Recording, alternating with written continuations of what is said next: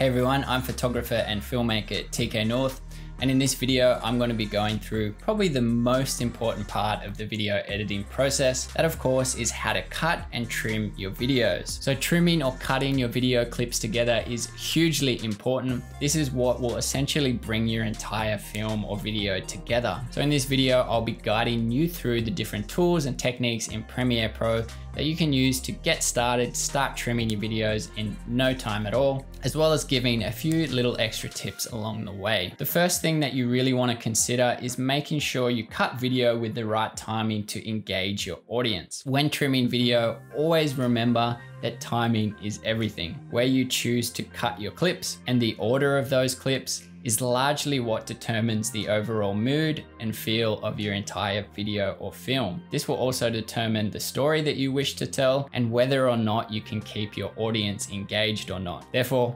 hugely important. Whether you're cutting videos for social media all the way up to large feature film, there is a few easy steps to get started in Premiere Pro.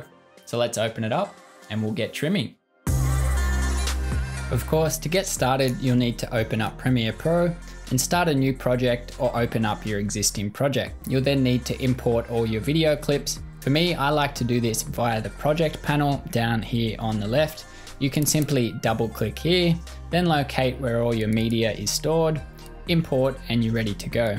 When it comes to trimming your clips, there's a few different methods you can use when working on your sequence. You can trim your clips on the timeline for a much wider view of the overall edit, or you can also use the trim mode in the program monitor for a closer view that allows you to do frame by frame trimming. I'll go through these in a sec. Whichever you decide to use, you've also got two main ways to trim a clip. You can trim a clip so that the whole video project is shorter. Shortening the clip will shorten the whole video. This is called a ripple edit. Or you can move a cut by shortening one clip while you extend the next clip, essentially trimming two clips at once. This is called a rolling edit, and you will keep your overall project sequence the same length. Before we do jump into these different ways of trimming, there is a few useful things you should know. The first one is that you can lock any tracks that you don't want changed while editing the rest of your sequence. This is extremely useful, especially for tracks like music or audio that you don't want to be adjusted when trimming your other clips. To lock any track, simply click on the padlock icon on the track. Once locked, no changes can be made to that track while it is locked.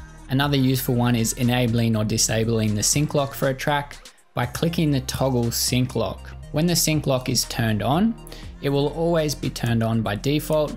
Clips will stay in sync with other clips on a track while you're ripple trimming or inserting new clips. If you turn this off, like I will show you here, you can see this audio file will remain in the same spot where everything else is moving as I make a ripple trim. If I turn that back on, you can see if I do the same thing again, it is going to move with the rest of the tracks. It's also important to know that clips will often be linked together. So if you bring in a video file that also has audio, it'll be on two separate tracks, the video track and the audio track. Now these files will be linked together automatically, so any changes you make to one will automatically be made to the other one, as you can see here. However, you can turn this off so you can adjust them individually. You can simply disable the link selection in the timeline panel by clicking this link selection button at the top left of the timeline panel. If you turn this off, you can make individual adjustments to those clips. If you turn it back on, again, they will always remain linked together as you make adjustments or trim your clips. So let's look at how to trim video using the timeline. Once you have a few clips on the timeline, you can see you can make adjustments at the start or beginning of these clips by simply clicking and dragging at either end with the selection tool. As you can see, when making adjustments to the clips on the timeline, the clips you're adjusting will appear side by side in the program monitor up the top here. This helps you decide on the content you wish to use by showing you the last frame of the clip that you're trimming and the first frame of the next clip. If you make an adjustment with the selection tool like this, you can see a gap will be left on the timeline. You can close this gap by right-clicking and selecting Ripple Delete, which will close the gap by moving all the following clips to fill that gap. But you can also edit and not leave any gaps at all by using the Ripple Edit tool and the Rolling Edit tool. To use the ripple edit tool, you can use the shortcut B or simply click on the tool. With the ripple edit tool, you can see when you shorten a clip, the rest of the sequence will automatically move to fill that gap. Keep in mind when using the ripple edit tool, this will shorten the overall length of your video sequence. The other option to trim is the rolling edit tool. If you still have the ripple tool active, you can simply hold down Command on Mac or Control on Windows. You can also turn on this tool by selecting the rolling edit tool here or by using the shortcut N. This rolling edit tool will keep the overall length of the sequence the same, adjusting 2 clips at the same time.